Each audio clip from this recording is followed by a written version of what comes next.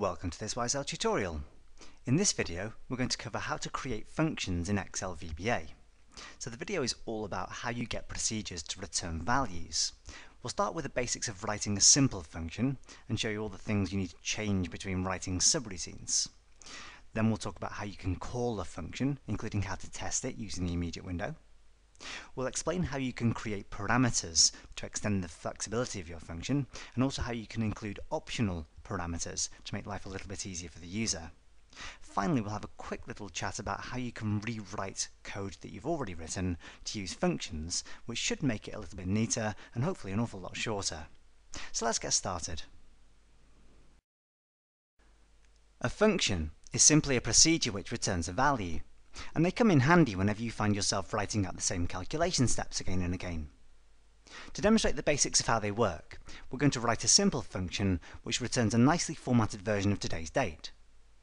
To get started, it's similar to the way you begin a subroutine, except instead of writing the word sub, you write the word function instead. Then you need to think of a sensible name for your function. I'm going to call mine custom date. And finally, we should say what type of data this function will return. My function is going to take today's date and it's going to return it as a formatted string of text. So at the end of the declaration for my function, I'm going to say as string, similar to how you declare variables and set data types for variables in VBA. When I hit enter, the rest of the function declaration is filled in for me. So I get end function and I get a set of parentheses after the function name as well. All we need to do now is write out the code that will calculate the result of the function. Now this function is going to be very simple. In fact, there's only going to be a single line of code in it, and it's the line of code which tells the function which value to return.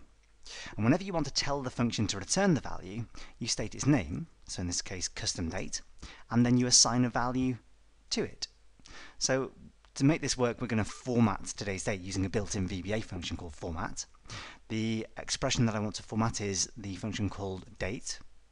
And finally, the format that I want to apply is, let's see, I'm going to go for a nice long date format which shows me the full name of the day of the week, the double-digit day of the month, the full month name, and finally a 4-digit year. And that's what that code will do. Now obviously this could be a much more complex calculation, the expression that we assign to the return value of the function. But just to demonstrate the principle, this will do for now. So there's our function written. All we have to do now is call it from somewhere to see what value it returns. One simple tool that you can use to test if your function is working is the immediate window. If I head to the View menu at the top of the screen and choose Immediate Window, I can then ask the immediate window to show me the result of my function. I can do that by typing in a question mark, and then the name of the function, custom date, and finally hitting enter. And that tells you what value the function returns. So now that I've established that the function is working, what I can do is use it in an actual procedure. So I'm going to write a subroutine, and let's say we want to imagine we're going to insert a new worksheet into our workbook. And every time we insert a new worksheet, we want it to be stamped with today's date. So I'm going to write a sub called create new sheet. And then the first line of code in there will be to create a new worksheet. So I'm going to say worksheets.add. Following that, I'd like to make range A1's value equal to a phrase which says created on, followed by whatever today's date is. So I'm going to concatenate that created on using an ampersand, and now I want to join on the value of my custom date function. And to do that, I simply refer to my function name again. You'll find you should be able to see your function names in the IntelliSense list. If I press Control and Space on the keyboard and look for custom date, it should be there. So I can press Tab to type the rest of it in. And that is how our function will be called. I'm going to use the F8 key to step through, so you can see that after I've added a new worksheet, when this function is called, you can see that the code will step through all of the instructions in your function. So custom date is currently set to an empty string until we assign a value to it, in which case we assign the formatted version of today's date. And then the end result, if I switch back to Excel quickly, is a new worksheet with that phrase stored in it. So there you go, your first simple example of using basic functions in VBA. At the moment our function is quite simple in that it always returns a formatted version of today's date. But what if I wanted to be able to tell my function exactly which data format each time I call it? Well, I can do that by adding a parameter to the function declaration. If you want to add parameters, you list them in the parentheses after the function's name. Think of a sensible name for your parameter. I'm going to call mine date to format, and then say what data type the parameter should have. I'm going to say that mine's as a date. One more thing I need to change in order to make sure that my function returns the formatted version of the value that I pass in. I'm going to change the code that says format date to format date to format. So now the function will format whatever date I pass in via that parameter. Once you've added a parameter to a function, the way you call it is slightly different as well. So for instance, if I try to run my create new sheet subroutine again, I'll find that I can't, because I haven't provided a value to my date to format parameter. I haven't given it an argument. So if I click OK and just reset my subroutine, if I did want to pass a value into this function, I can open a set of parentheses after the custom date function name, and it shows me a tooltip showing me the list of parameters that I've declared. Then I simply have to say what date I want to pass in. So just for the sake of convenience, I'm going to pass in today's date again using the date function. And I'll find that now I've done that, I can run the subroutine again quite happily, and it will create another new worksheet that will show me today's formatted date. But the way that my function works, I can change this to be any date whatsoever, and I should get a formatted version of that date. Let's say, oh, it's my brother's birthday this week. His birthday is on the 19th of Feb 2014, so let's pass in my brother's birthday. And if we run this subroutine, we should find that we get a new worksheet with the formatted version of that date instead. So there we go, there's how to declare parameters for a function to make them that bit more flexible. You can add more than one parameter to the same function. So I'm going to add another parameter which allows us to choose whether or not we include the time in the format that we return. So after the first parameter, I can type in a comma, and then specify the name of the next parameter. I'm going to call this include time, and I'm going to say that that is as Boolean. I'm just going to drag my screen across a little bit so you can see the whole thing. So there we go, I've included a second parameter called include time. What I then have to do is make sure that I use that value in some way in the function's code. So I'm going to write a simple if statement. I'm going to say if include time, then, and then I'm going to do a quick little cheat here and copy this line and paste it in. I'm going to add a little bit of extra code to my date format. I'm going to add in the HH:MM:SS, so that will format the time as well to the hour, minute and second. And then else custom date is just the original version of my date format. Don't forget the end if, which I often do. Just by the way, using Boolean values, the simplest way to test if this value is true is to simply say if include time. It's perfectly acceptable to say if include time equals true, if that's your preference, but just know that it's absolutely not necessary. If include time is the exact equivalent of if include time equals true. So it's a nice short way to test if a Boolean value holds true. So now that I've declared that extra parameter, again, if I try to run this subroutine without having passed the value into it, I'll be told that there's an argument that's not optional. So I know that I haven't passed in enough values, passed enough arguments into my custom date function.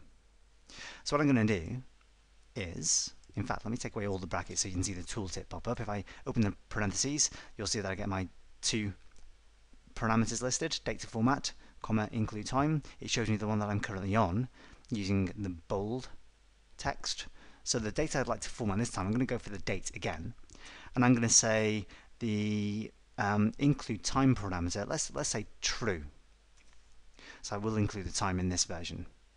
If I use F8 to begin stepping through that, just so you can see that the if statement works properly, so I've said include time equals true, which means I get the format which includes the time, end the function, end the subroutine, switch back to Excel quickly, and I get the time as well.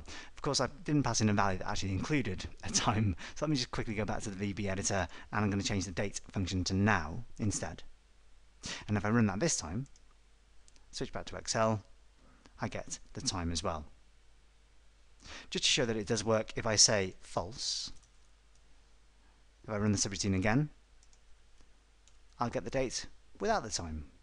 So there we go, making the function that little bit more flexible, again, with the inclusion of another parameter. Now obviously the more parameters you declare for your function, the more work you have to do when you call that function. So sometimes it's nice to be able to make your parameters optional, and you can actually do that to any parameter at all. Any parameter can be optional. The only rule is that all the optional parameters must come after any of the compulsory ones. So what I'd like to do is I'd like to make my include time parameter optional, and it's so simple to do. All I need to do is in front of the parameter name type in the word optional, and that's as simple as it gets. Now I couldn't have put the date to format parameter after this one. As I say, all the optional parameters must come after all of the compulsory ones. I can also provide a default value for this optional parameter as well. If I wanted to make sure that if a user did not specify include time, it was set to false, for example, I can make that the case by typing equals false after the data type. So there we go, there's how to declare an optional parameter for a function. Very, very, very simple. So what I can do now, again, if I take away the parentheses and just display the tooltip again after my custom date parameter, you'll see that the include time parameter is enclosed in a set of square brackets, which indicates that it's optional, and it also tells me what the default value of that parameter is. So if I say give me the formatted version of now, I'm not going to specify the include time parameter, but I can still run the subroutine because the parameter now is optional. If I look at the result, I get today's date formatted without the time. Back to the VB editor. If I wanted to include the time, I would have to type in a comma after the first parameter and then specify that that is true. One more time, if I just run it once more, just to prove that it still does work, back to Excel, and now get the formatted version of the date with the time included. So there we go, optional parameters are as simple as you like. Just remember that optional parameters must come after all the compulsory ones. So far we've only been calling our functions from within the VB editor, but it's interesting to note that you can also call your custom functions from within Excel itself. If I switch back to the workbook and pick a blank cell, I can start typing equals custom date. And it's interesting to note that in this version of Excel, I'm in Excel 2010, if you're calling your function in the same workbook that the function is declared in, you'll see the name appears in the IntelliSense list with a little function symbol next to it. If I press tab to type in the rest of that word, custom date, unfortunately I don't get a tooltip which shows me which parameters I can pass in, but fortunately I know that if I can pass in a date or time, so I'm going to pass in the now function, and I can also specify whether or not to include the time. So I'm going to put in the word true to include the time. Close the parentheses, hit enter, and I'll get a formatted version of today's date. It's worthwhile mentioning that I can also see my functions from the function wizard. If I hit the FX button in another blank cell, I can look for my custom functions in the custom function category, or the user-defined category as it's called. That shows me a list of all of the functions that I've declared, and it shows me a tooltip showing me what the parameters are. It tells me I've got no help available, of course, but if I click OK, I'll get the function arguments dialog. So I can say date format equals now again, and the include time function parameter I'm going to set it to false this time. I know that that's optional, but I'm going to do it anyway. If I click OK, I'll get another version of the result of my function, just as previously. One thing to note about doing this is that this is not the most efficient way to generate this result. Every time your spreadsheet gets recalculated, and I can do that manually by pressing the F9 key if you just watch what happens to this time here. Every time I press F9, it recalculates cells which call your custom date function like so. And that's not true for the other cell, which simply used our function to generate a fixed string of text. This will not change. So because every time you recalculate the worksheet it calls your function again, it can make spreadsheets relatively inefficient if you're calling custom functions, custom VBA functions, in the worksheet itself. Now, the more code you put into a function, the more useful it can become, and the shorter your other subroutines can become as well. You may remember from a few videos ago, we've done this several times in fact, we've rated a bunch of our top movies based on their running time. So if I just quickly switch back into Excel, we have this list of films. What we'd like to do is run down column A, and for each film we encounter we'd like to read its length, work out whether it's a short, medium or long film, and place the value into column E. Now to do that, if I switch back to the VB editor, here's some of the code that could do this. It's just one way to achieve that result. It's a fairly basic way of doing it, but it works. So we start at cell A3, and we carry on going down until we hit a blank cell. And for each cell we pick up the running time from the value of the cell 3 columns to the right, and then pass it through a rather large if statement to work out which category it should be in: short, medium, long or epic. What I'd like to do is replace this set of the calculation with a custom function. So I'm going to declare that function at the top of my module. I'm going to call it function film length, and I'm going to give it a single parameter which is going to be called runtime, and that's going to be an integer. I'm going to also say my function returns a string, because it will return a descriptive piece of text: short, medium, long or epic. What I can do then is copy my entire if statement from the subroutine I've just written and then paste it in to my function. What I'll also need to do is change the way, I'll just tidy up my indenting a little bit as well. What I also need to do is change my my if statement so that it says runtime rather than running time. So running time was the variable that I declared in the subroutine. Runtime is the name of the parameter that I've just created. I probably should have called them the same thing, shouldn't I, to save a bit of time. Anyway, there we go. Quick tweak. I also need to make sure that rather than trying to set the value of a cell equal to this specific value, I simply want to make sure that it's my film length function which returns that value. So I'm going to copy the film length function name and paste it over the top of where it says active cell offset 0,4.value. So again, it's actually a relatively simple function if you think about it. All it does is it takes a number called runtime, it works out if that runtime falls within a certain set of categories, and whichever category it falls into, the function will return a single piece of text. Now the great thing about this is that even though the function itself is quite simple, because the code itself is quite long, it means that any time we want to categorize our films by length, we can replace an enormous amount of code in each subroutine. So if I scroll down back to my subroutine, I can get rid of several things here. I can get rid of the entire if statement for a start, because that's the job that my function now does. I can also get rid of my variable dim running time. I don't need that anymore either. And I also need to tweak this line here where it says running time equals active cell offset 0,3. What I actually want to do is set the value of the cell that is offset 4 columns to the right, and I want to set it to be equal to the result of my film length function. So if I start typing in film length, open a set of parentheses, I need to pass a value to the runtime parameter, and the value that I'm going to pass is the value of the cell that's 3 columns to the right of the active cell. So if I close the parentheses at the end, get rid of my extra couple of blank lines there, how neat is that? Compare this to the original version of that subroutine, and the code itself is so much shorter and neater. And if you remember all the times we've actually done this in previous videos in this series, where we've categorized films by length, think about how nice it would have been to have had this function available in the first place. We could have saved an awful lot of typing. So, if I just give this subroutine a quick run to make sure that it actually works, and quickly check back to the spreadsheet first, so we don't have that column of figures in there just yet. If I go back to the VB editor and run this subroutine, we should find that it does the same job as it has done previously.